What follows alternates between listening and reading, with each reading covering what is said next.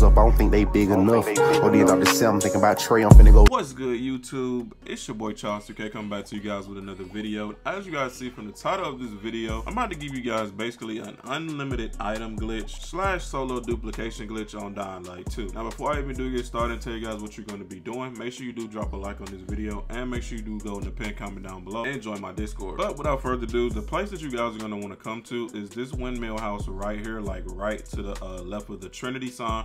If you don't have it activated, just climb up here and activate it. And once you guys do get here, you want to head over to the trader like I'm doing right now. And basically, once you guys do scroll down, now it will be other stuff here, but I've bought it already. You don't have to buy it, but it's completely up to you. You will notice that the resources will be on 100. So if your resources do not say 100, what you want to do is simply go to sleep and wake up until it is the next morning, and you should get the resources in your store.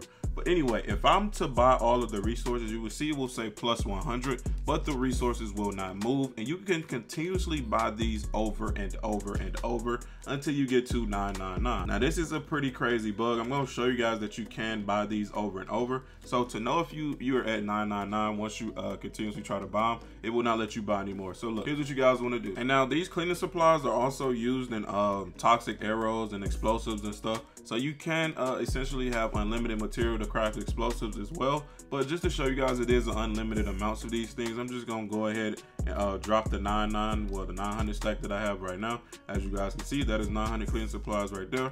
I'm gonna go right back to the trader and do the exact same thing, which is go ahead and buy all of them 9 times. All right, now as you guys can see, I just bought all of those once again, and I do have another full stack of cleaning supplies. Now you guys can use these cleaning supplies for whatever you want. You know, you can dupe these with a friend if you would like. Let me just show you how much it would go for if you were to sell it back to the trader. So a full 900 stack will give you, I think, around 1800 coin, as you guys can see. So yeah, there you guys go. I hope you guys did enjoy this little glitch. It is very, very beneficial if you are trying to build stuff that requires cleaning supplies, or if you're just trying to dupe by yourself. So yeah, there you guys go. I hope you guys did enjoy this glitch. I hope you guys did enjoy this video. It's me, your boy Charles 2K. I will catch you guys in the next one. I'm out. Peace.